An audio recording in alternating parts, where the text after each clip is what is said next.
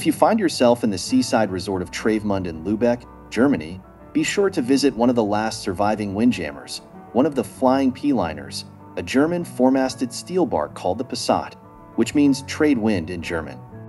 She is now a museum ship and hotel. Passat was launched in 1911 at the Blohm & Voss shipyard, Hamburg. She began her maiden voyage on Christmas Eve 1911 toward Cape Horn and the nitrate ports of Chile. She was used for decades to ship general cargo outbound and nitrate home. Passat was interned at Iquique for the duration of World War I and sailed in 1921 to Marseille and was turned over to France as war reparation. The French government put her up for sale, and the Laeisz company was able to buy back the ship for £13,000. Again, she was used as a nitrate carrier until 1932 when Passat was sold to the Gustav Ericsson Line of Finland. The ship was then used in the grain trade from Spencer Gulf in South Australia to Europe. At the onset of World War II, Passat was at her home port Mariehamn in the Åland Islands of Finland. She was towed in 1944 to Stockholm to serve as a storage ship. In 1948, the Ericsson Line re-entered the grain trade, and together with Pamir she participated in the last great grain race in 1949 from Port Victoria around Cape Horn to Europe. Among her crew was Niels Janasch, who later became the director of Canada's Maritime Museum of the Atlantic. All told, Passat rounded Cape Horn 39 times.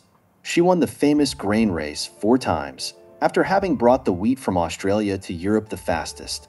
These 2 vessels carried the last commercial grain cargoes from Australia to Falmouth, and though Passat won the contest, the other vessel, Pamir, gained the honor of being the last commercial sailing vessel to round Cape Horn.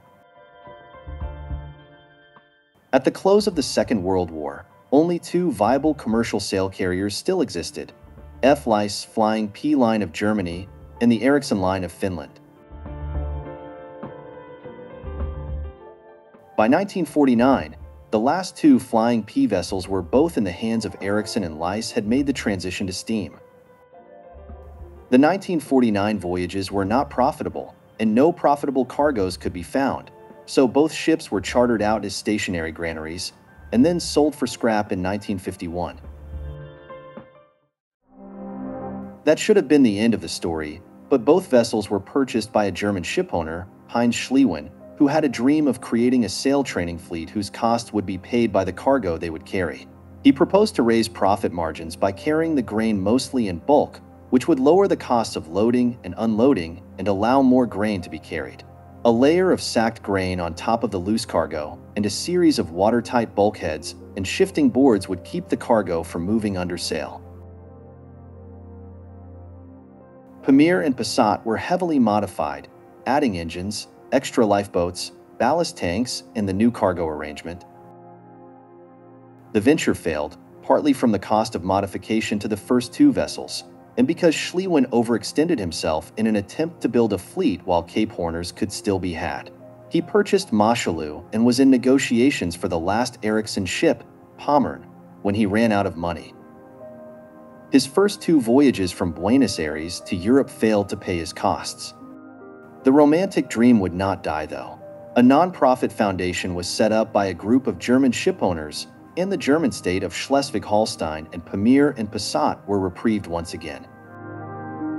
On August 10th of 1957, Pamir sailed from South America for Hamburg, carrying barley. Passat followed 2 weeks later. 40 days out from Buenos Aires, Pamir encountered a hurricane and was lost. Of 86 people aboard, 6 survived. The eyewitness accounts were few, and the tangled, tragic tale difficult to unravel, but it seems clear that the cargo shifted in the hurricane. Daniel S. Parrott, in his excellent book Tall Ships Down, pieces together the probable sequence of events. Particularly compelling is his inclusion of crucial information about Passat's voyage soon after. She, too, ran into heavy weather and her cargo also shifted. The experienced Cape Horn captain in command had heard of the loss of Pamir. He flooded the ballast tank on the other side and managed to keep his vessel from capsizing. Passat was towed to Lisbon and, after restowing the grain, sailed on to Hamburg. After that, Passat never sailed again. Passat was purchased in 1959 by the Baltic Sea municipality of Lübeck and is now a youth hostel, venue, museum ship, and landmark moored at Travemünde, a borough of Lübeck in the German federal state of Schleswig-Holstein.